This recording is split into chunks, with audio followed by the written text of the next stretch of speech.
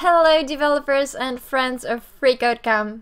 If this is your first time here, my name is Eleftheria and I'm doing some FreeCodeCamp challenges, especially data visualization with D3. We are currently somewhere in the middle of these challenges, and if you haven't watched the previous one, I will leave a link in the description box so you can go and check them out by yourself. If you think that this is going to be an interesting video, then just like and subscribe. So let's get started. Okay, we have to change the color of an SVG element. The bars are in the right position, but they are all in the same black color. SVG has a way to change the color of the bars. In SVG, a rect shape is colored with the fill attributes. It supports hex codes, color names, and RGB values, as well as more complex options like gradients and transparency. Add an attribute method to set the fill of all the bars the color navy.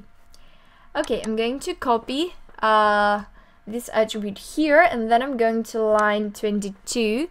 So I need a dot attribute, and then I'm going to have fill and our color, which is navy. Okay, and let's check this out. And it is correct. So you have an attribute and then a color, which is navy. So what next we have to do is to add labels to D3 elements.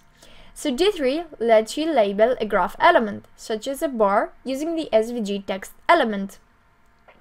Like the rect element, a text element needs to have X and Y attributes to play it on the SVG canvas. It also needs to access the data to display those values. D3 gives you a high level of control over how you label your bars. The code is the editor already binds the data to each new text element. First, append text nodes to the SVG. Next, add attributes for the X and Y coordinates. This should be calculated the same way as the rect ones. Expect the Y value for the text should make the label sit 3 units higher than the bar. Finally, use the D3 text method to set the label equal to the data point value. Okay, maybe this is quite complicated, but we will see. I'm going to line 27, and I will first start this code with append. And inside the append, I'm going to have the text. So right after that, I'm also going to have an attribute with an X. And, oops, I have 2 lines here. Let me fix that. Okay, so I have an attribute X, but inside here, I think that I'm going to need something like D for data, I for index, and then we also have to do it like this. But now I, it says in the description that it has to be I to 30. This shouldn't be caps lock, okay. And right after that, I also need to do pretty much the same thing for the Y. So I'm going to have Y in double quotes, and then again I'm going to have D and I, and in the same way, this time we have to control the height. So it would be H, let me think, I think it's going to be minus 3 times D, and this is because we have this part here that says 3 times D. Okay, and after the parentheses, I'm also going to have a minus 3. Okay, and this is because it says that it has to sit like 3 units higher than the bar. But when it says higher, we have to give it a minus 3 because it's like the opposite.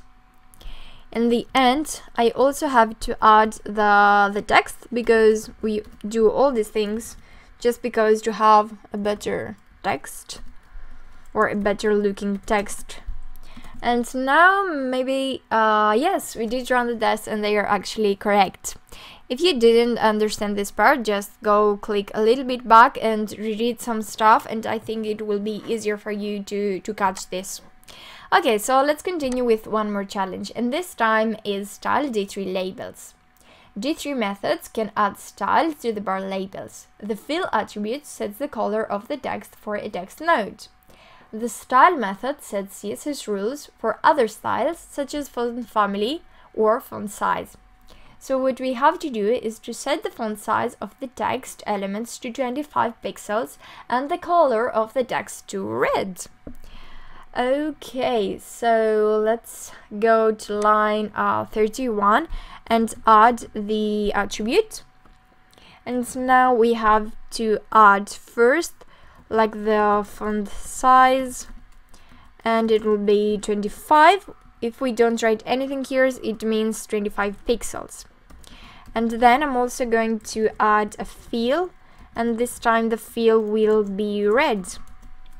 You have also to use the double quotes or single quotes, but if you don't use the quotes, you'll get a wrong message. So yes, that was also correct. And guys, I don't think that I will continue right now. I will show you the rest of the challenges in the next video, as I don't want this kind of videos to get too long.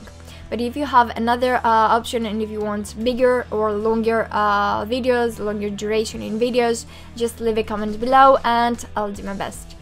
Thank you very much for watching. Have an amazing day and see you in the next video.